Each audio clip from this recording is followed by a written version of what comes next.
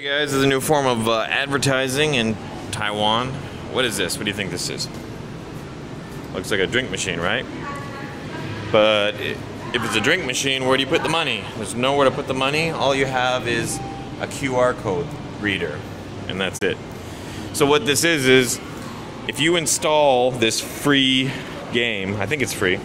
It's a free. You go to the App Store, you install their free game, and then you show them that you've installed the game, and it will give you a free drink.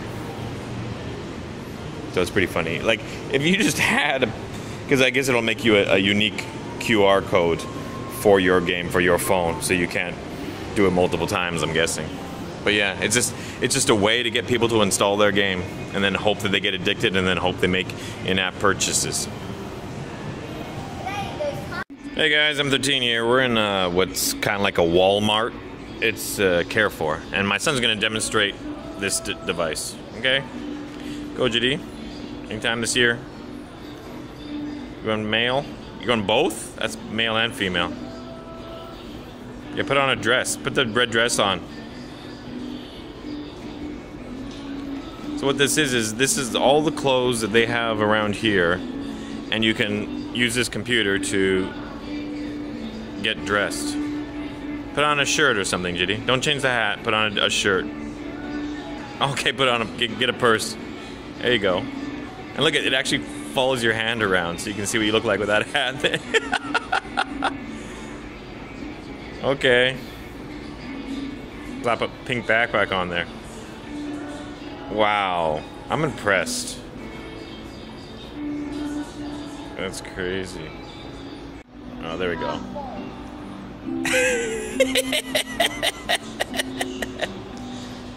Hey guys, so me and my friend, we just turned on like a random back alley, and at the very end of it, it's literally a dead end, and there's a name brand. It's what is it, Hollister and something? What is it? Abercrombie and Fitch. Oh, Abercrombie and Fitch, Hollister, California. Like, it's a name brand store, and this at the end of a dead end. And then and they had a bunch of clothes out the front there, and I was standing right by the clothes. There's pairs of shoes. I'm looking around for a security camera. None. Nobody. Can I see anybody in the store? No. I could just grab whatever I want. And on right next to the clothes too is an expensive bicycle, and it has a lock on it, but the lock is just it's not being used. Like, the lock is just wrapped around underneath the seat.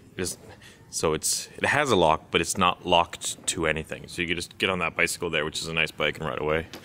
That's just Taiwan, man. People don't even bother locking their stuff. And then you have this here. This is what we're in a university area. This is evidently what the young girls wear nowadays. Are you waving at someone? Oh, the dog. Oh, that man. Like, what are you waving to, man? It's a freaking sexy lingerie store, and you're waving at someone. Hey, you like those clothes? Hmm? Hey. Look at the hair off its ears. That's crazy. Hey. Hey. Oh. Yeah, woman. Yeah, woman. Hey. Hey. It's okay. Yeah, it's okay. I like your ears. Look at the ear hair. Look at the ear hair. Yeah. Want to smell my pants? I play with a lot of dogs. Can you smell? I played with at least 5-6 different dogs today. You're gonna smell them all on there.